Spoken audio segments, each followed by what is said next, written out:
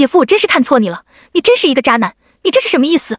我姐刚生完孩子你就不见了，还把她的电话拉黑了，你怎么能这么无耻呢？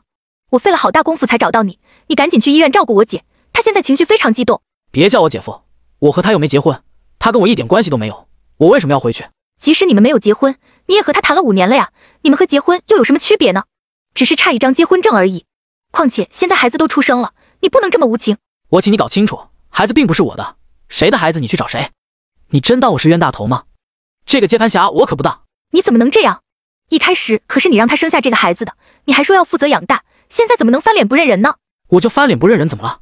和他谈了这么久，他还说只爱我一个人，最后竟然怀上了别人的孩子，还想让我养，世界上怎么会有这么好的事？当时我姐说要把孩子打掉，是你劝她不要打掉，还说愿意对孩子的未来负责，你怎么能言而无信呢？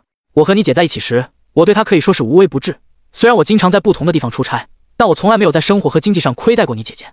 本来我们都准备在年底结婚，但那天你姐姐突然告诉我她怀孕了，起初她还想骗我，非说孩子是我的，但是我仔细一想，时间根本对不上，最后在我的再三追问下，她向我承认孩子是她的前男友的。你知道我当时有多气愤吗？我恨不得掐死他，但是我忍住了，他背叛了我，我不想这么便宜就放过他，所以我强忍着冲动告诉他，让他把孩子生下来。我之所以会说照顾他和孩子，只是为了稳住他而已。现在孩子生下来了，我倒想看看他前男友会怎么对他。你还是个男人吗？你报复心怎么这么强？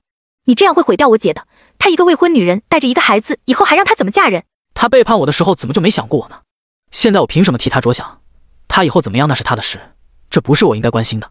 我只能说这都是他的报应，是他活该。你无耻！既然你让他生下了孩子，即使你不和我姐在一起了，你也必须每月给他抚养费，孩子的一切开销必须由你来承担。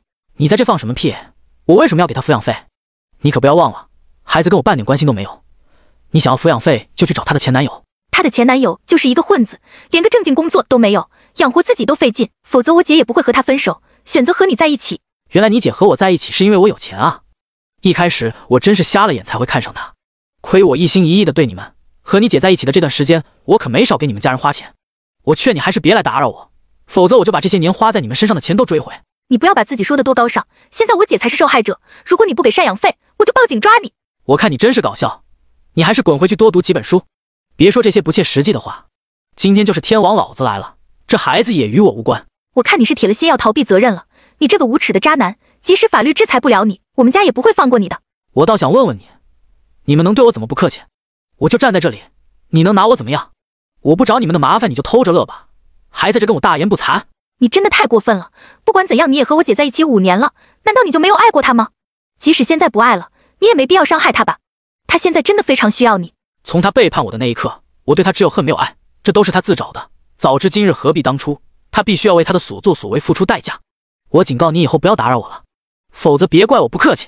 说完，男人直接转身离开了。你们觉得男人做的过分吗？